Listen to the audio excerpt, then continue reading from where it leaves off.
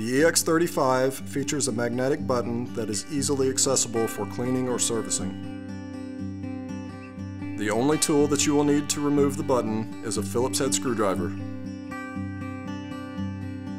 We're going to begin by removing the light head from the Goodman handle.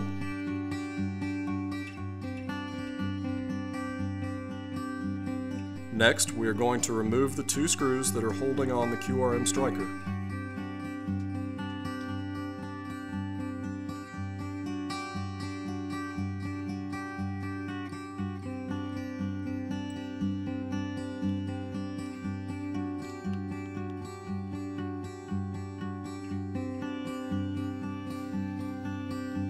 Set the screws and striker assembly aside. Next, remove the saddle piece and the button assembly will slide right out. There are several small parts, so make sure to keep track of everything. This assembly consists of the button, two magnets with a piece of Teflon tape,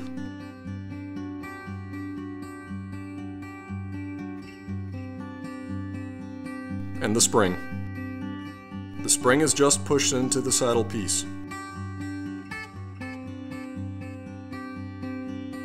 The button channel is open to the water, so it's possible to get sand, silt, or salt in here.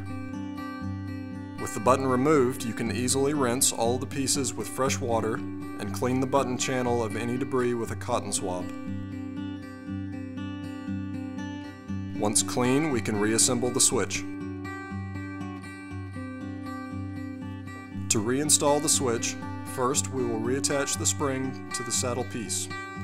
Simply press it in place in the raised area. Place the magnets on top of the spring.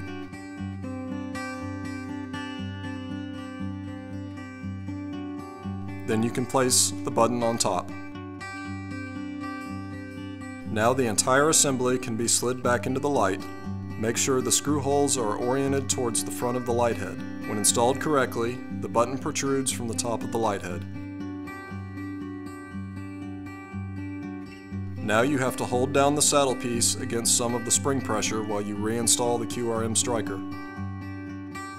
Grab the QRM striker and install it with two screws. These holes should be closest to the front of the light.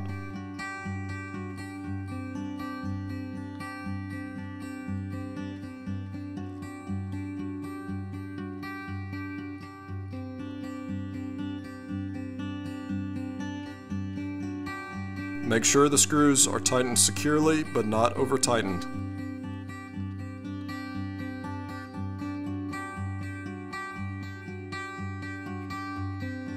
Now check the button to ensure it presses smoothly and evenly. With the head reinstalled on the Goodman handle, the EX35 is ready to go. Thank you for watching this episode of Dive Right TV. If you have more questions or want more information on the EX35, please check out our website or stop by your local Dive Right dealer. To stay up to date with everything that is new from Dive Right, please subscribe to our YouTube channel and follow us on social media.